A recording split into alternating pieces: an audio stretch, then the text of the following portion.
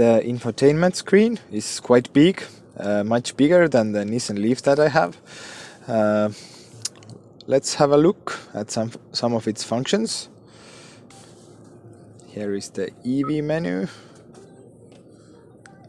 I have 99% of battery remaining. This is showing the this is showing the diameter where I can travel. So what about pinch zoom? Oh no, pinch zoom is not working. So how can I zoom in? Can I use this button? Okay, this one is similar than the Leaf. So I could get to Lithuania with that charge that I have. Okay, it's a pretty nice screen. I can tap on any place, see how far it is, whether it's matching the estimated range. So it seems that right now I could get from Tartu to Vilnius, which is 411 kilometers without any charge. That would be pretty impressive. Okay, let's see what else we have here in the EV menu. Okay, nothing about eco driving. Okay, I think I haven't driven enough for that. So here we see some previous economy ratings of the test drive car.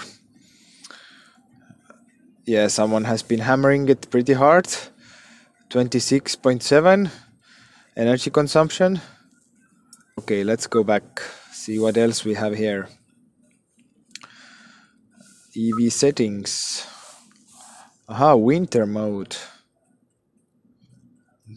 That seems useful. You can yeah, it's kind of like battery heater for the Leaf, I guess.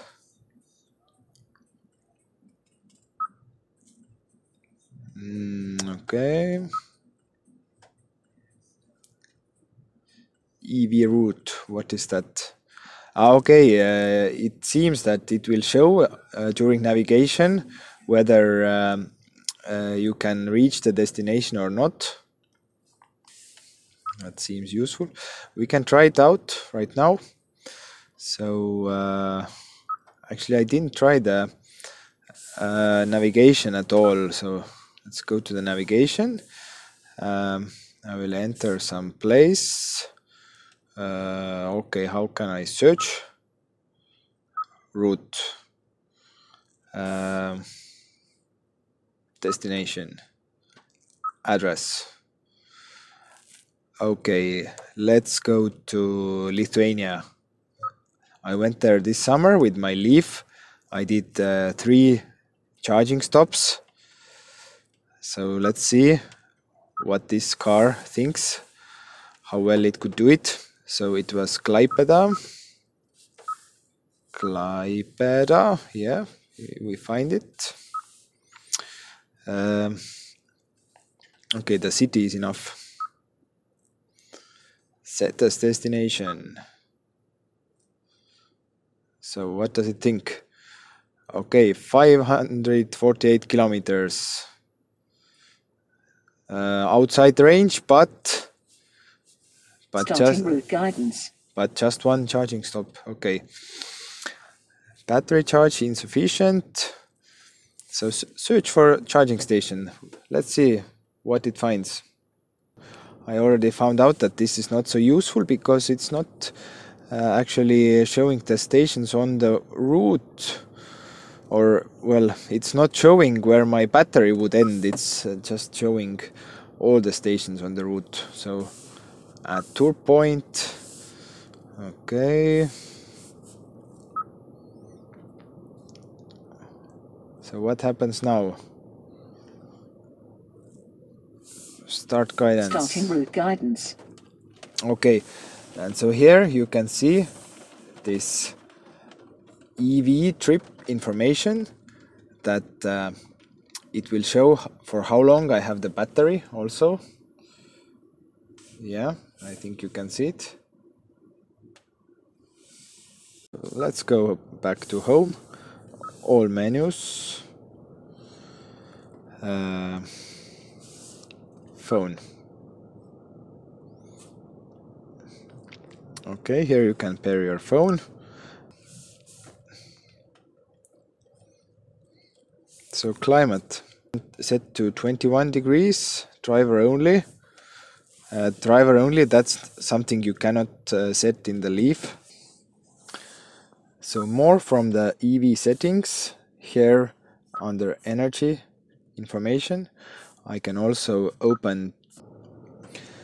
So from here we see very nicely the energy consumption, and let's make one experiment. Right now I have the heat turned off, but here is the button. I will turn the heat on.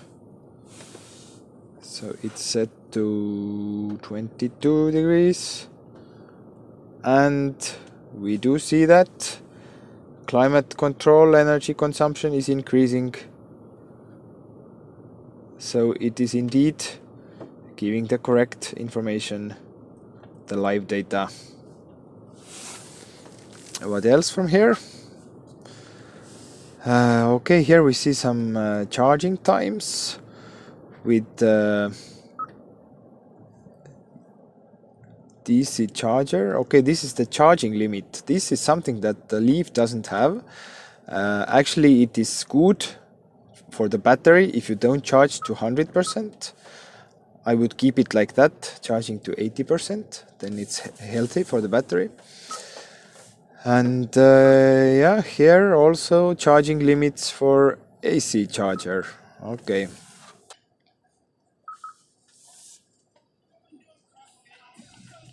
Okay, back to the music. Yeah, it's pretty good.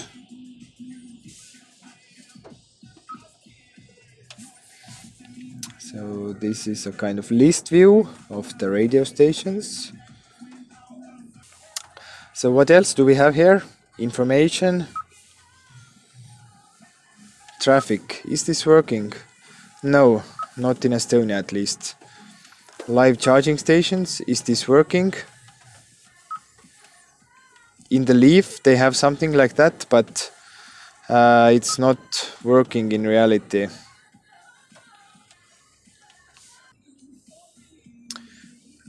So these services that need connection to the internet, it seems that they are only possible with Wi-Fi. So you would need to create a hotspot with your phone. The Leaf has somehow a little bit more connection. I think it has 2G or 3G SIM card, because it can fetch you some information at least without Wi-Fi.